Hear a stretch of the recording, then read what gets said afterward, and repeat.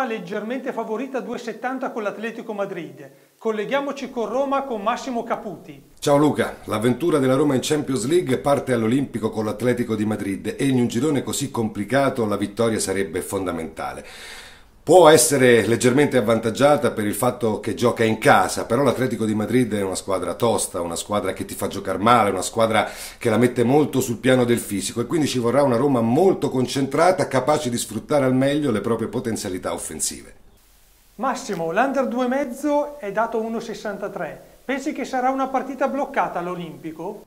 Faccio fatica a pensare che Roma-Atletico di Madrid finisca senza reti. È vero, sarà una partita molto tattica, nessuna delle due squadre vorrà concedere nulla.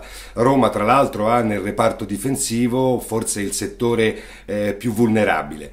Gli attacchi saranno determinanti. Da una parte torna Griezmann per l'Atletico di Madrid, la Roma punta evidentemente su Dzeko. Se la partita si sbloccherà presto, sarà difficile che vedremo pochi gol.